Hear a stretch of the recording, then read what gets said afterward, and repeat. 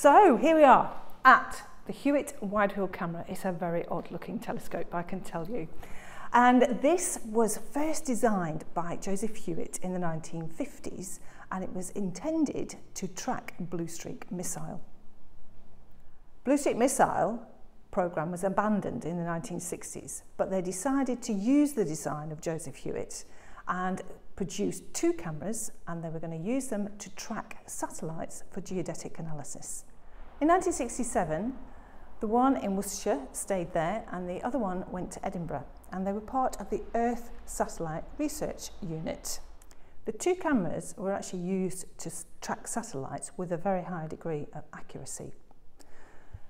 And by 1982, the Worcestershire place had to close and it was moved to Herstmonceux. In the same year, the camera that was in Edinburgh went over to Australia and was in Siding Springs Observatory. Both cameras still worked together until 1990, when Herstmonceux closed its doors.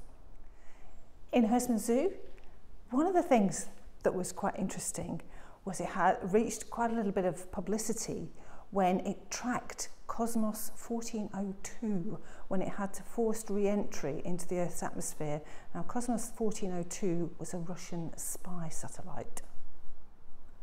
This particular camera was the last camera to take any photographs here at Herstmonceux before, unfortunately, the Royal Greenwich Observatory at Herstmonceux moved to Cambridge.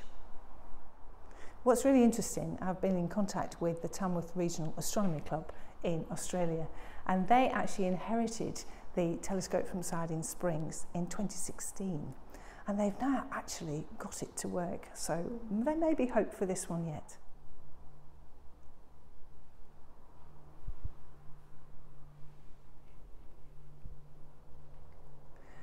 So just to compare, this is a modern 16-inch Meade telescope, which sits in this lovely dome, and on clear nights we actually use this on stargazing evenings. So this is a comparison really between old and new, and you've got the 34-inch Hewitt by the side of a 16-inch modern Meade telescope. Hope you've enjoyed your brief introduction to the Hewitt camera and introducing the Meade telescope that we actually use on stargazing evenings. This is Dome C, so if you are able to visit us, this is where you need to come to see these lovely telescopes.